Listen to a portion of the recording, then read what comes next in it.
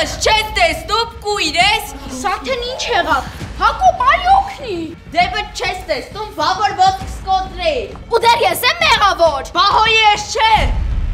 Շատ ցավեց Սաթեն։ Չէ Հակոբ ջան, նորմալ է, հեսա կանցնի։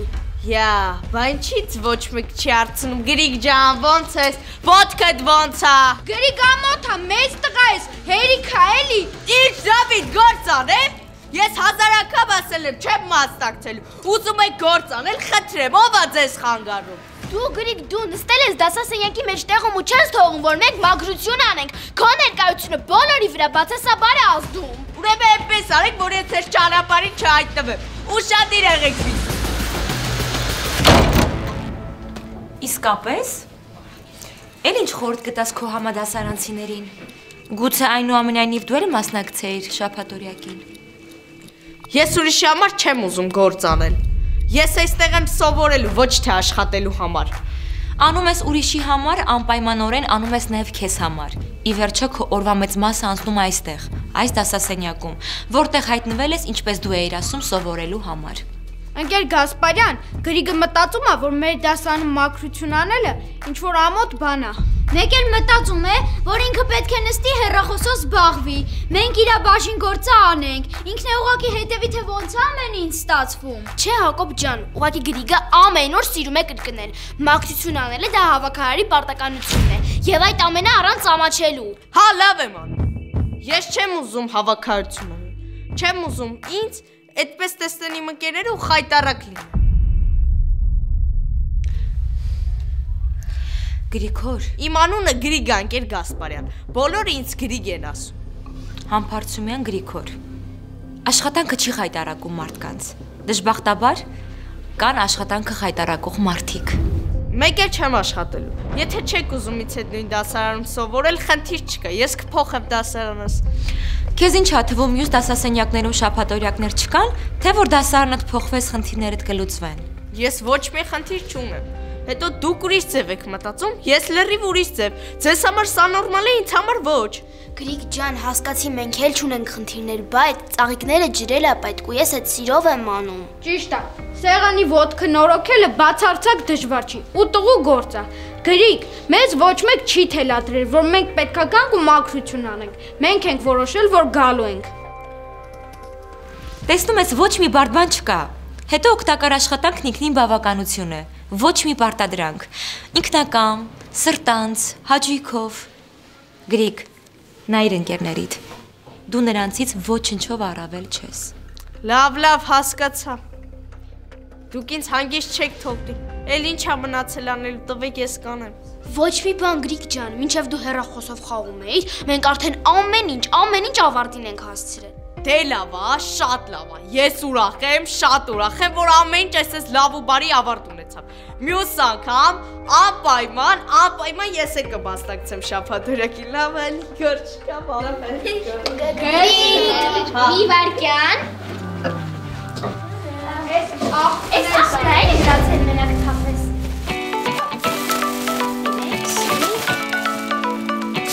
Այս ինչ մուրան է սպայսի։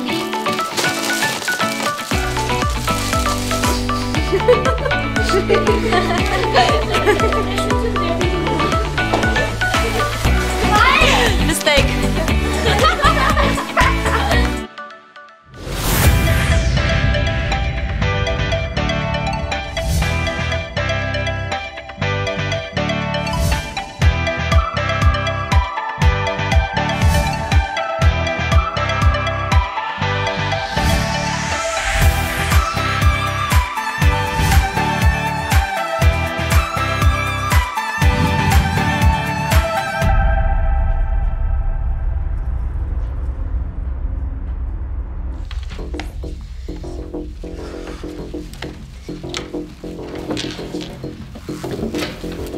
Լևոն, ավելի լավ է հենց հիմա գնաս եւ խոստովանես, որ դու ես կոտրել ապակին, թե չէ։ Թե ինչ, կարող է դպրոցից ինձ հեռացնել, հա։ Երեխեք ինչ ա եղել։ Ինեսին հարցրու Սոֆի ջան, ինքը շատ լավ գիտի։ Լևոն, այս անգամ էլ չես կարող մեղքդ ուրիշի վրա գցես։ Հո բոլորս է տեսանք, որ դու գնդակով խփեցիր։ Լավ ֆուտբոլը Ինես ջան, գնդակը պատանես, մեկը պատական կոտրել կոտրել է, որ դու այդքան չբղավես, ոչ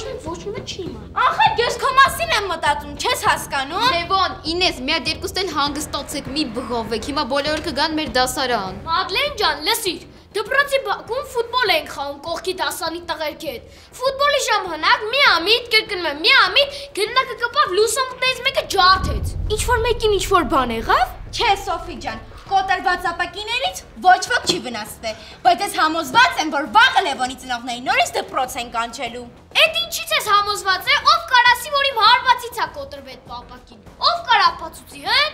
Երեխեք, կարևորը ոչ մեկին ոչ մի վատ բան չի եղել։ Մի խառնվեք իրար, վայ։ Սոֆի, Ինեսը ճիշտ է ասում, եթե Լևոնը գնա ուսուցչանոց ու խոստովանի, որ ամպուտության պատճառով է եղել, վստահ եմ ավելորդ խնդիրներ չեն առաջանա։ Մալեն ջան, ոչ մի բան չի եղել։ Իսկ եթե շատ են ուզում ծնող կանչեն, թող կանչեն, ոչ։ Ոչինչ, դե իհարկե ոչինչ։ Ոչինչ, որ քո ծնողները կգան ու կամաչեն իրենց զավակի պահվածքի համար։ Ոչինչ, որ մի քանի ուսուցիչ կբողոքի քո գնահատականների, քո պահվածքի, դպրոցի ուսուցիչների հանդեպ քո վերաբերմունքի համար։ Ոչինչ, չէ՞ Լևոն ջան։ Իհարկե, ոչինչ։ Գեր Խաչատրյան, ես Դու ավելի լավ է մեկն միշտ հիշես, որ ցանկացած երեխա իր տան հայելին է։ Դու ձեր տան ներկայացուցիչն ես։ Ուրիշներ ինչ կարծիք պետք է կազմեն քո ընտանիքի մասին, քո ծնողների մասին, քո դաստիարակության մասին։ Այս սա պետք է քեզ մտահոգի։ Սա ասել եմ, ասում եմ եւ միշտ ասելու եմ։ Ծնողներիդ փոխանակը պարտասնելու ամաչելու առիթ ես տալիս։ Ու արդեն երրորդ անգամ։ Լևոն ջան, մենք քո դասընկերներն ենք, մենք չենք կարող անտարբեր լինել։ երեխեք, ախր ընկեր Խաչատրյան, խաղա, ֆուտբոլա, ամեն ինչ էլ կարա լինի։ Ինչու եք միանգամից Լևոնին մեղադրում, բա ինքը կուզեր, որ այդպիսի բան լիներ։ Սոֆի, այստեղ հարցը ֆուտբոլը չի, սա երկրորդ, երրորդ դեպքն է, որ նրանց նորից դպրոց են կանչում։ Գիտես, նրանք իմ ծնողներն են, ու դու իմ ծնողների հետ կապ չունես, հասկացար։ Դե որ այդպես է, ես էլ ոչինչ չեմ խոսի։ Պետք էլ չի։ Լևոն, հələ ասա ինձ,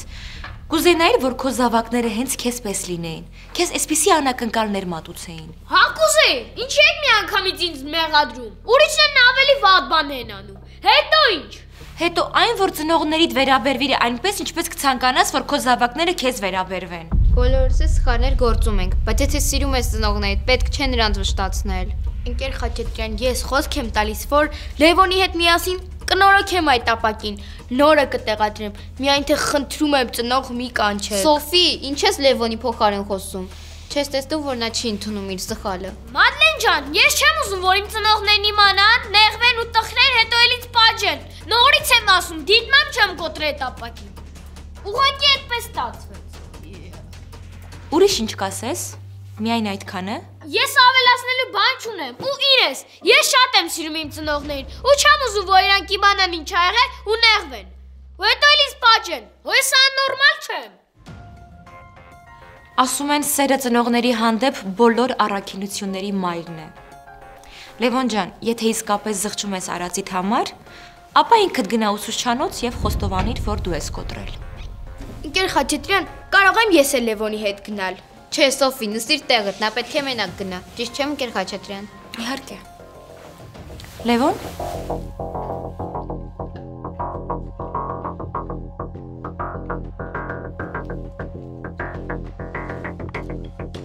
Կներես ինձ իրեր։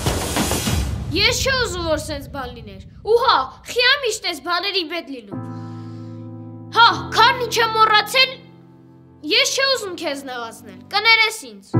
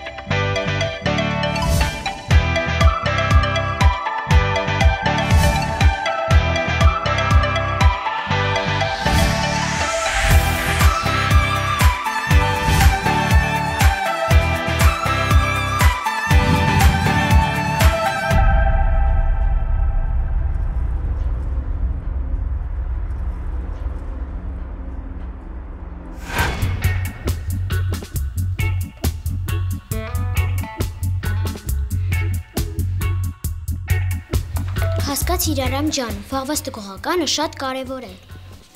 Ապեր, կուզես այսօր երեկոյան բոլորով մեր տան ավակվենք, մի քիչ պարապենք, հա ինչ կասեք։ Բոլորին հրավիրում են։ Մի օրում ինչ պետք է ստացվի։ Կարող է գիտեք ես ռոբոտ եմ։ Արամ ջան, ոնց է լինի, մի արդյունքի կհասնենք։ Սամվելը ճիշտ է ասում, միասին համատեղ ուժերով։ Ամեն մեկին չի հաջողվում լավ սովորել։ Ձիաննա, մի խառնվիր մեր գործերին։ Ու ամեն մեկը դու ես։ Ես չեմ էլ պատրաստվում իմ ժամանակ այդպիսի դատարկ բաների վրա ծախսել։ Արամ, Սոնա, ինձ հանգիստ թողեք։ Ինձ էս լավ սովորելը պետք չի։ Արամ ջան, ախր տես ոնց կլինի։ Առանց լավ գնահատական ստանալու, առանց լավ գիտելիք ստանալու։ Ինձ պետք չի։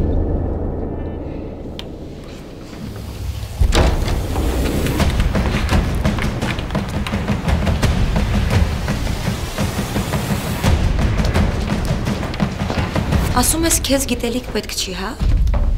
Նստեք երեխեք։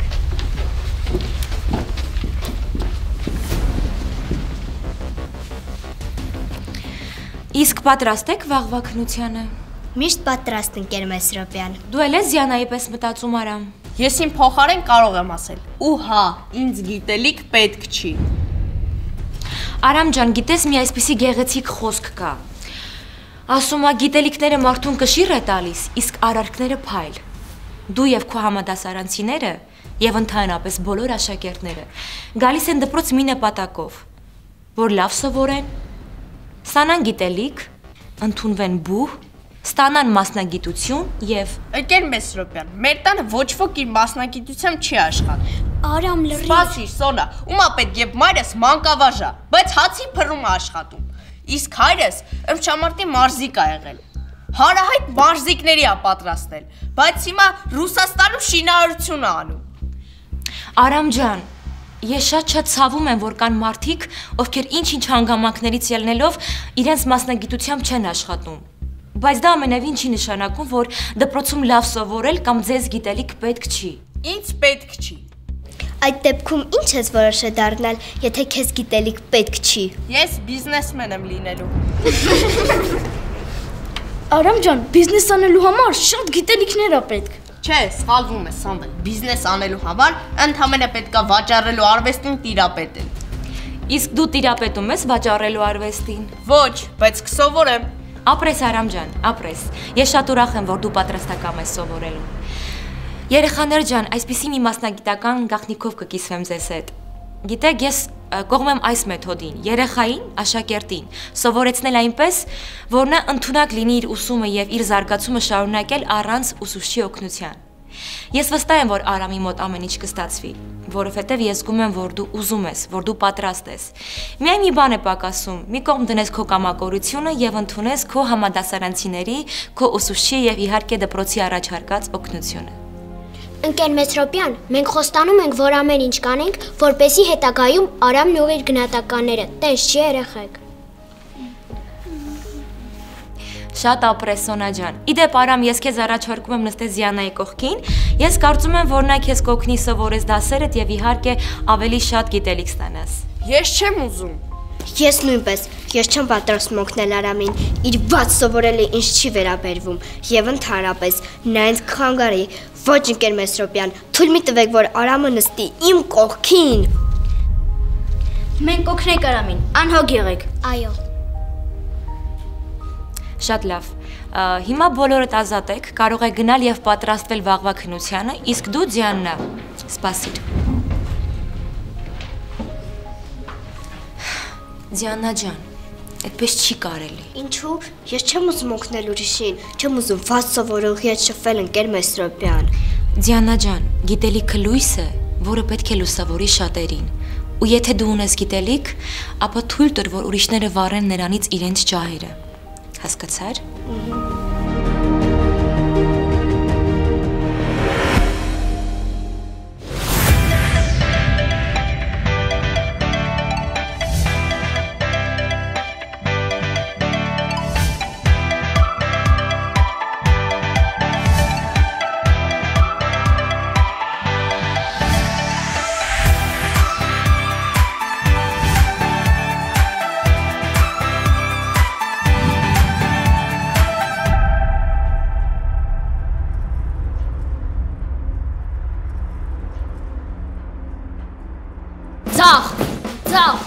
Ցախ, աջ, ցախ։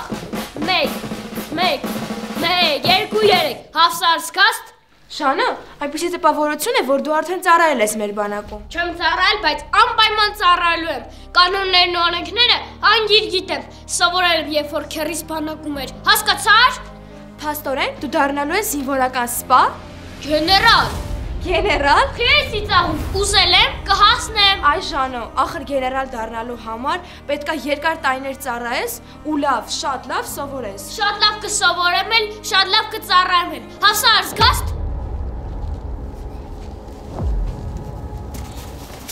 Ժան, բերեցինք, լավ այս չափի արկղ։ Եթե մեր նվերները սրա մեջ չտեղավորվեցին,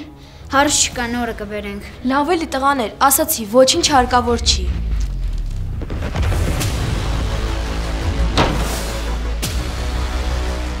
Ազատ։ Այդ տղա էլի տանջում ես ընկերներիդ։ Նստեք երեխեք ջան։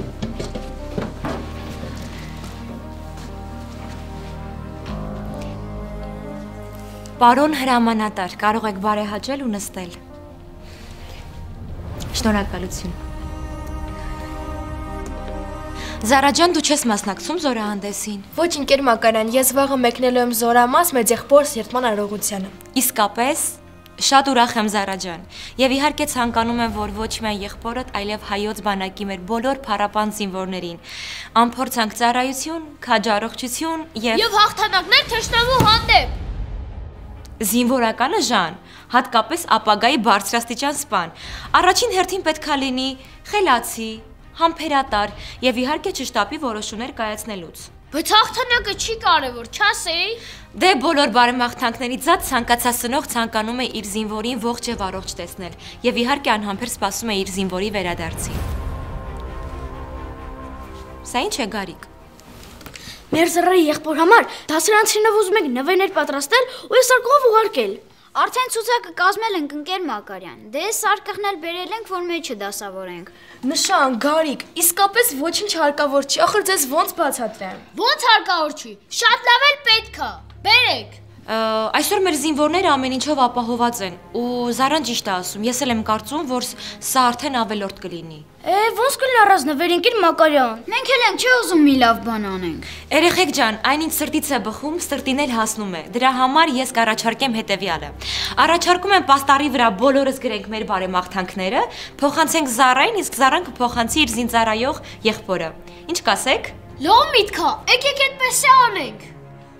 Ընկեր Մակարյան, ասում կարելի է ամեն ամիսից մեզ նամակ ուղարկել զորամաս, թող դառնա բարի ավանդույթ։ Ուրիշ դասարանների համար էլ լավ օրինակ կլինի, չէ՞։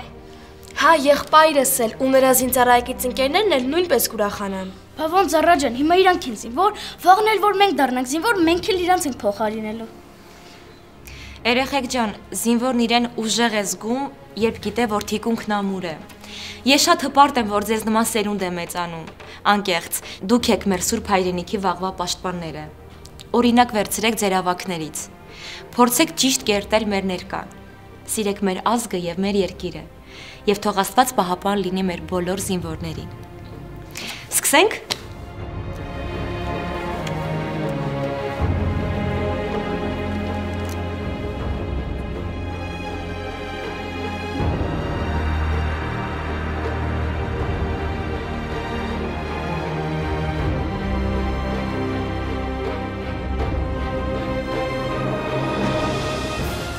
Ոնց որ թե պատրաստ է ընկեր Մակարյան։ Դե տեսնեմ։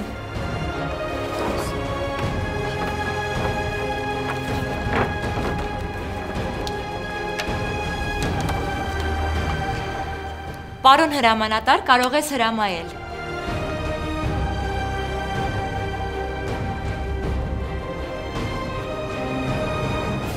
Դասակ, շարվիր։ Հավսար զգաստ, պատիվ ունեմ։